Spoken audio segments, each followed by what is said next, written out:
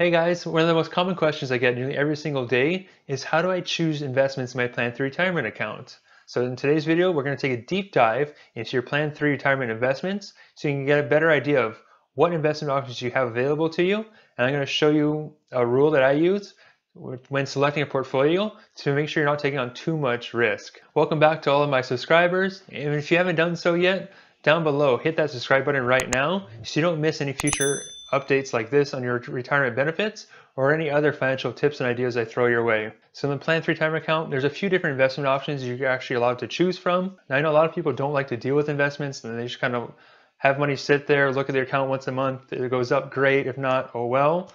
But as you get closer to retirement, it's really important to start looking at things a little bit closely because as your time horizon gets shorter, you're not going to have much time to make up for any losses. So when you're looking into these investment options, we want to make sure we're taking a safer approach to protect the money we have built up and worked so hard for over our career. So if you're not into picking your own investments, that's okay. I'm going to show you an easy way on how to choose it. And if you need help, give us a call and we'll be happy to help you with that as well. So now I'll actually flip over to my screen and go to the Plan 3 website and walk you through it. All right, so here I am on the DRS Plan 3 investment website. So I'll drop the link in the description below so you guys can go to this page as well. So today we're just going to walk through the different investment options you have as a Plan 3 member. So when it comes to the investment side of Plan 3, your money is going to be on either one or two programs, or maybe you can have it in both. But basically there's the WSIB program, which everybody got defaulted to if you started before July of 2011. If you start working after July 2011, you're on the self-directed investment side. So the WSIB only has one fund in it. It's the total allocation portfolio, and it's typically pretty aggressive. So oftentimes as you get closer to retirement, you want to scale back your risk. It makes a lot of sense to actually leave this side and go into the self-directed side because you can scale back your risk level by choosing safer investment options. Also, the benefit of being on the self-directed side is when it comes to your retirement and actually accessing your money, or if you want to transfer to a different institution, money on the self-directed side usually gets transferred in 1 to 2 weeks, so pretty normal here. The TAP side is pretty illiquid because this fund is actually designed to be transferred into the TAP annuity, and we're not going to go into that today. But this fund here, it's pretty illiquid. It takes them 2 months or so before you can get your money. So it's not the most liquid investment to have. So today we're going to spend most of our time here on the self-directed program. So they say there's two sides to it, one step and their build and monitor. So what most of our clients do is we're on this side here. We handpick our own investment options. And the reason being is while you can choose from this one step target date funds, oftentimes they have a little bit too much risk still in them. And we'll go look at the performance here in a bit. But for us, we like to scale back our risk a lot lower than what the target date funds do for you.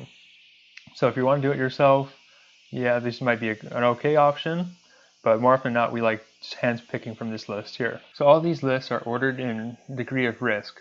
So the short-term investment fund is going to be the least amount of risk associated with it, and the emerging market is going to have the most amount of risk associated with it. So when you're looking at it and you want to pick something a little bit safer, you want to stay on the top side of these plans here. All right, so now let's just keep scrolling down. We'll get to the performance section. And we'll stop right here. So a quick note, as far as investment advice, and this is where I see a lot of people get it wrong or have some kind of misunderstanding, and it says it right here. While the DRS and Plan 3 record keeper can provide you with information about investments, they cannot offer investment advice. So oftentimes I hear a lot of people saying, oh, I'm just going to call the state for those advice, or my school district is going to handle my investments for me. That's not the case. It says it right here, black and white. So if you need help choosing your investment lineup, whether it's Plan 3 or anything else, you want to make sure you're going to be talking to a financial advisor. And that's what they recommend right here. So don't call the state for investment advice because they can't give it to you.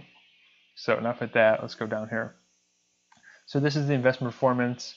They only report on a quarterly basis, so the last quarter that ended was March 31st. I'm doing this video towards the end of May, so it's still going to be another month before this is updated, and the market has recovered much since this time. So if you look at here, this is the lineup for what they said, the one step, or this is just the targeted funds. So again, it's ordered from lowest risk to highest risk. It looks like a lot of numbers on the screen, but really what it is, it's anything in this kind of teal or gray shaded area is the actual investment fund. Anything in the white is your benchmarks. That's kind of what they're targeting or trying to mimic. So you can see even their safest fund listed here still lost over 7% during that market correction. And to me, that's a little bit too much risk if you're trying to be really, really safe. So this is kind of why I said we really don't care too much for these targeted funds. So you can see even the 2020 fund. So if you're tying this year and all your money in it, you'd have lost 15% during that collapse. Well, it's a lot better than losing the 30%. It's still quite a bit of risk, and it might take some time to get back to even. So if we scroll down here, we're actually going to take a look at the other ones. So right here. So this is the self-directed. So we like this side again because we can kind of control the risk level a little bit more. You see the short-term fund, the safest option here, gained 0.39, a lot better than losing nearly 8%. Even the bond fund only down a little under 2%, so much safer to be on this side here. And you keep scrolling down, you can see we have the emerging market index, which is going to be the riskiest side. So most people are going to be staying on the upper half of this level here. And so when you're looking at this list and trying to decide which fund should I be selecting or where should I put my money, a lot of people just go off the investments. They look at either the 5 or the 10. They say, hey, this one has the highest performance. I'm going to put all my money in this fund here. Now that's one strategy you could use, but should things go south, you can see that can quickly turn around on you. So the way you want to be selecting this is you want to use something called the rule of 100. And what the rule of 100 is you simply take 100 minus your age, and that's going to tell you exactly how much risk you should be taking. All of these investment options can actually be classified into a few different funds. So this one is what we would call cash. And then you have bonds or fixed income, so a little bit safer. And then down here you have equities. So equities are basically stock markets. They're going to rise and fall with the market exactly. So there's 3 different categories here. The social responsible, you can kind of see here in the benchmark, it's actually a mix. It's 55% equity, 45% bond. So it's kind of a hybrid or a split between the two. So you can see it did worse than the bond, but a little bit better than the US large cap when the markets fall. So it's kind of right in the middle there. So when you're using the rule of 100, you start off with 100. Let's say you're 60 years old. We're going to take away 60. We're left with 40. So 40 or 40% is how much money we should still be having in the equity side. So no more than 40% of your money should be in this lower half. So you can have your 40 put into either one of these, or you can kind of split it out in 10% of all of them. The choice is yours. Typically, I say stay out of the emerging market fund because it has a pretty significant side of risk. Small caps, they have a lot of risk when the market goes down. You can see they're the worst performing sector. So a lot of times we're staying between the US large or the global equity index funds when we're dealing strictly with equity. So what that also means is the other 60% should be in safer funds. So the 60% should be done on this top half here. So you can put it in any one of these 3 funds and you'd be in pretty good shape. Remember that social responsible, it's kind of a split, so it still has some equity exposure to it. So I wouldn't put too much money into that. You could even put in some of that 40% portion into this as well. If you're really trying to scale back your risk, then you can keep that other 60% really in safer funds. Because you gotta remember that when you're coming closer to retirement, it's all about preservation, not trying to double or triple anymore. So you gotta get into the new mindset of I'm not trying to get 10+% a year in growth. I'm retiring in 1, 2, or 3 years. I need to make sure my money is there. That's the most important part of this time. So it really is a mind shift and a new way of thinking. And you have to be able to put your money into here and be okay if the market does go up 20, 30%.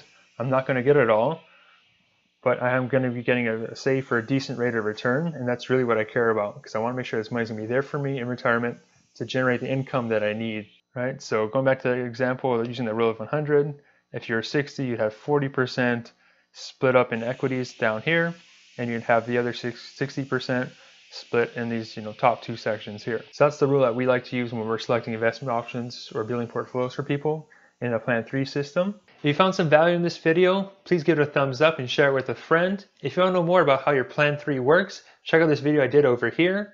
I'll see you guys next week, and remember that your future depends on what you do today.